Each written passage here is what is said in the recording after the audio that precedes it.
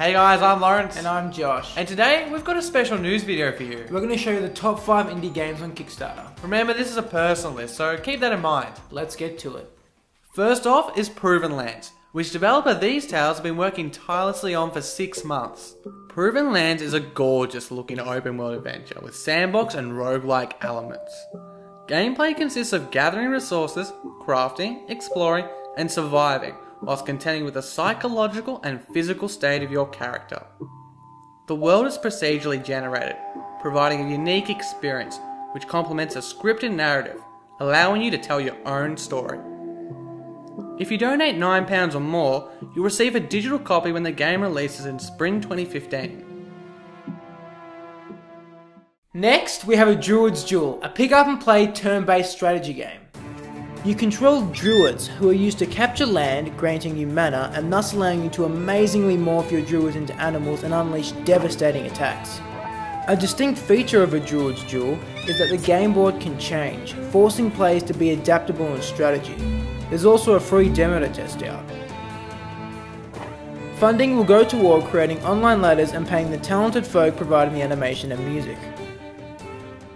Holden Boyles has swapped movies for games, and the product is Spirit. Spirit's story centers on an old retired man who goes exploring the world past a nearby valley in search of a rumored mystical temple. This minimalist piece features consciously simple gameplay. With his filmmaking perspective, Boyle has abandoned game mainstays such as combat and collection to focus on exploration and the player's experience. Spirit has some fantastic stretch goals, including doubling the game's length and creating a sequel.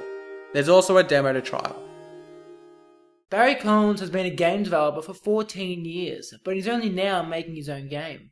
Ashen Rift is about a man and his dog Bounder, who attempt to close the rift that appears to be the source of Earth's rotting. Ashen Rift puts a spin on the popular but hardly varying shooter genre. With its survival and horror themes, there is a limit on the resources, making alternatives to shooting necessary. The dog Bounder is not merely for show. The player can instruct him utilising his scouting and smelling talents and keeping him from danger. Last but not least is Duelist. Made by industry veterans, whose work includes Diablo 3 and Rogue Legacy, Duelist is a tile and turn-based tactical game with ranked competitive play. In-game units are spread across class and theme factions, accounting for over 100 units and spells.